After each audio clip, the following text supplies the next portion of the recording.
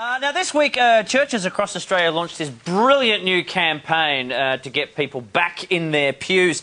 Basically, what they want is to put up billboards with words and pictures from ordinary Christians like yourselves, thanking Jesus for the simple pleasures in life. These are, I should stress, legitimate. Well, you might cough. These are real posters. We didn't make these up. For example, this one here. Have a look at this. Thanks for hot chips. Amen. I know. Brilliant.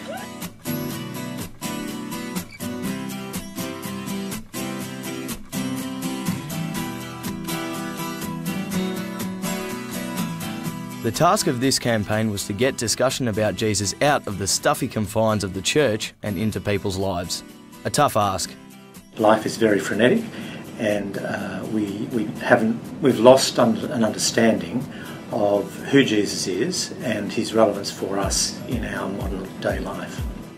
We created a website dedicated to letting people tell the world what they're thankful to Jesus for.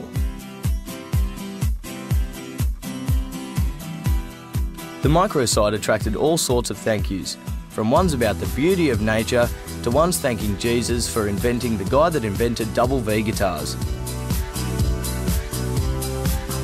A simple app allowing you to upload an image and have your say.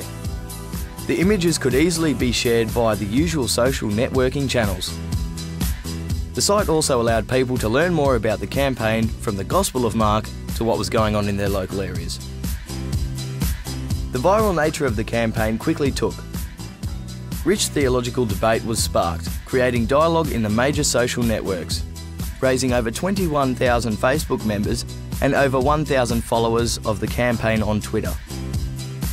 And we knew that our original intention of getting Jesus into the public domain was a success when the campaign received national TV coverage, including over 5 minutes of talk on Australia's #1 rated show. Thanks for having long hair and a beard. Every time people say I've let myself go, I just tell them I'm trying to be more Christ-like. Thanks for listening.